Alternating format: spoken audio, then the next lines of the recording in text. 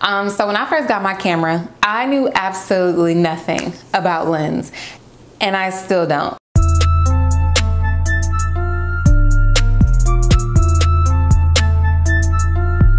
Hey guys, what's up and welcome back to my channel.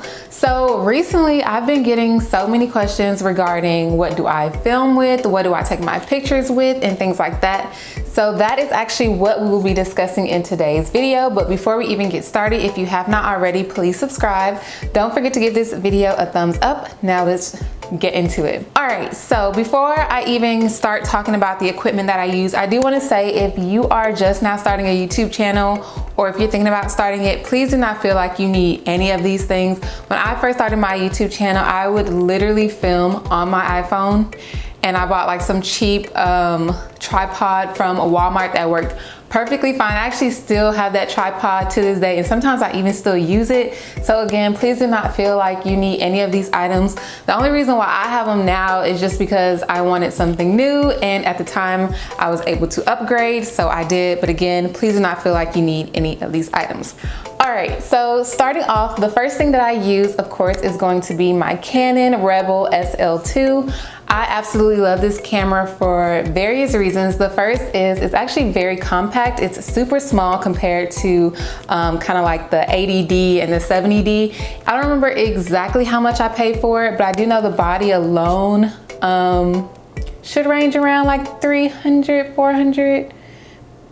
I think, I'm not sure, I'm gonna have to double check. I will have the prices of everything down below in the description box or somewhere on the screen, sorry, I said screen. Okay. I do like it because, like I said, it's very small and compact, so it's very easy to like take with me if I want to do like vlogging and things like that, which I don't really do. But if I wanted to, it's not as heavy as like the other cameras. So another reason why I love it is because it's actually super beginner friendly. So I consider myself a newbie, especially when it comes to like photography, and I definitely want to get more into it. And one thing I love about this camera is it actually tells you like what settings you need to put your camera on for certain effects. So I really love it. It is super great, and personally, for the size and the price of it, it literally does all the things that the main like big cameras do. It also has Wi-Fi capabilities on it, so it's just perfect, and I love it, and it's a really good camera. So moving on, obviously if we're talking about cameras, we have to talk about lenses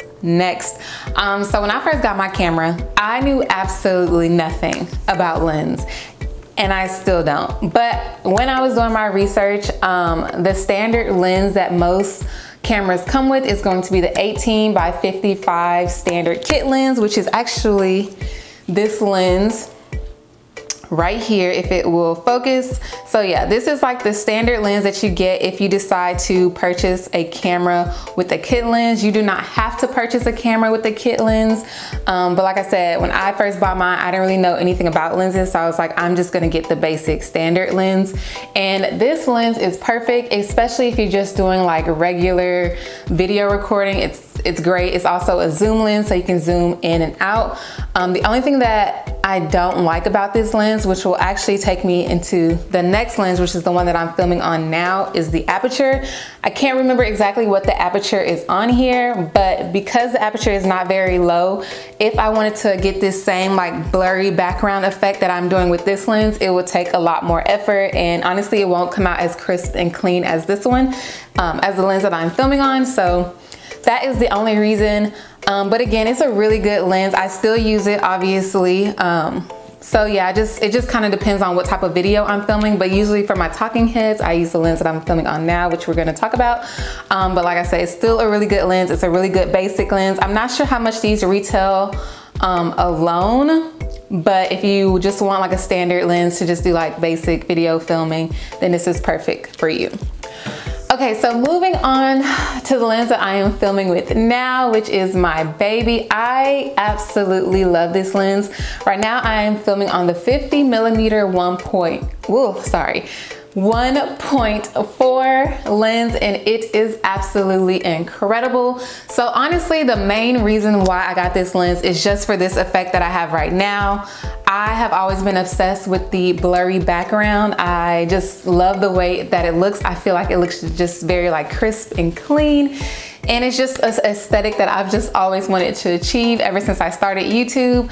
And so because this lens is a 1.4, which stands for its aperture, it goes really, well actually I really don't want to talk too much about photography because I just don't want to confuse anybody, but just know that the lens aperture is like really big, and so it just allows for this effect, which is called a bokeh. So yeah, I just really like this lens. Unfortunately, it is kind of pricey. I paid around $350 for it, but in my opinion, I think it's worth it. This is also the lens that I have been taking most of my Instagram pictures on, and I just think it's just an incredible lens. Like ever since I got it, I just feel like the quality of my videos look a lot better, and I just feel like my Instagram pictures look a lot better. So yeah, that's the reason why I got it. It is probably the best investment besides my camera itself that I have made when it comes to my YouTube channel, and I absolutely love it. But again, I do want to stress, if you are someone who just films in front of like a plain white wall, or if you're someone who kind of films like in front of like a backdrop, then you definitely do not need this lens. The only reason why I got it was for this blurry background purpose. But if you do not care to have blurry backgrounds in your videos, then I honestly would not worry about it, unless you do like beauty videos, and unless you do like close-ups and stuff like that, then I think it would be an incredible lens for you. But if you're just like talking straight onto the camera, you don't do any like fancy close-ups or anything like that, then and you don't care about a blurry background, then you definitely do not need this lens. Okay, so moving on, the third thing I'm going to talk about is actually my lighting situation. So because of the setup of my apartment, I personally use a lot of natural lighting to film my videos. I literally film like right in front of my patio door or whatever, door and window. So I rely a lot on natural lighting. But if for some strange reason it's kind of gloomy outside, or if it's rainy or anything like that, then I do bring out my ring light, which I actually have on right now, which is crazy because when I first got this ring light, I actually hated it. Like I thought it looked terrible, and I have a whole video reviewing this ring light that I will put somewhere up here or down below in the description box. But it is the Neewer ring light, and it's a ring light, so it pretty much does its job. It works wonderfully. It works great. You can dim it. It's perfect. I love it. It also comes with like little, what do you call it? I don't know, but you can like put it on the lights to like help with color and stuff like that. But yeah, I absolutely love this ring light, and it was actually pretty affordable. I want to say it was maybe like $100. It wasn't too expensive. So yeah, I really like it. All right, so moving on to audio. I have no idea why, but I just constantly struggle with audio for some strange reason. And if you watch YouTube videos, then you know audio is very important. It's probably the most important thing essentially to like lighting and like just the overall concept of the video. But I just constantly struggle with it, and I don't know why. But for a mic, I use the lavalier mic by Boya. Sorry, I don't know if it's gonna, there we go. The ring light is like washing it out. But I've been using this mic for, I want to say like 2 years now. Overall, it's a really good mic. When it's working perfectly fine, it definitely gets the job done.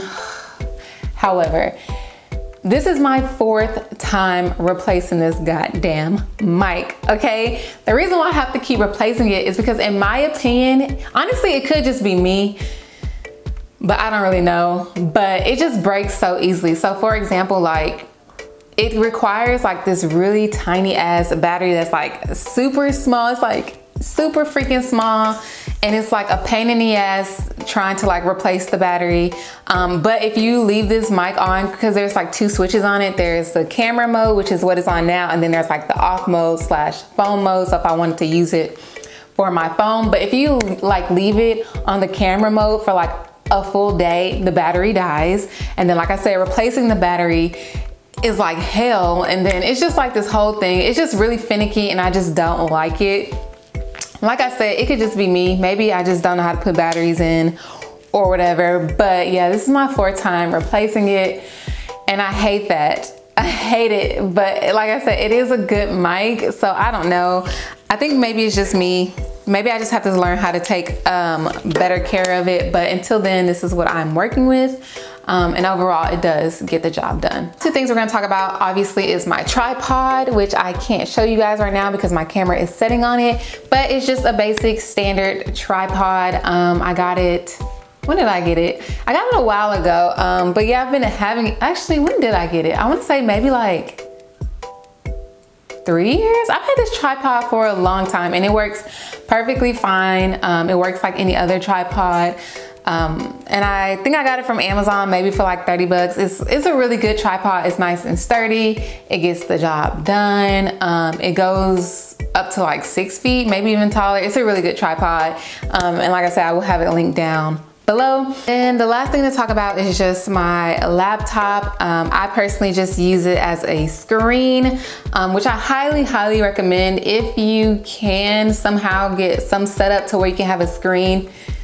Trust me, it is great. I want to say like the first like couple months that I started my YouTube channel, I just literally just filmed. And it was great and all, but having a screen is just really nice because I can actually see everything that's going on. So anytime I'm filming and you see me looking down or you see me looking off to the sides, because I'm probably looking at my screen, and like I said, I just use my laptop. One of the great things about this camera is it has a Wi-Fi capability, so I can actually connect my laptop to my camera without any cords or anything like that. So I absolutely love it. But yeah, I just basically use my laptop as a screen. But I want to say that is all as far as like filming goes, if I'm not mistaken. I don't think there's anything else. I'm looking around. I don't think there's anything else that I use to film my YouTube videos. And then, like I said, as far as taking pictures, I just use my Canon with my 1.4 lens, and I absolutely love it. Right now, I am gonna show you guys my filming setup, but just know that it's really not anything special. All right, so this is my current YouTube setup. And as you can see, my apartment is kind of a mess right now, but we're just gonna ignore that. But as you can see, I just have a chair or a stool. I got this stool from Walmart. I think it was like 11 bucks. And then I have my laptop, like I mentioned earlier, and it's just sitting on a chair. And then I have my ring light. And then I just have my tripod. And like I said earlier, I film in front of my windows, which I know is making the camera super dark right now.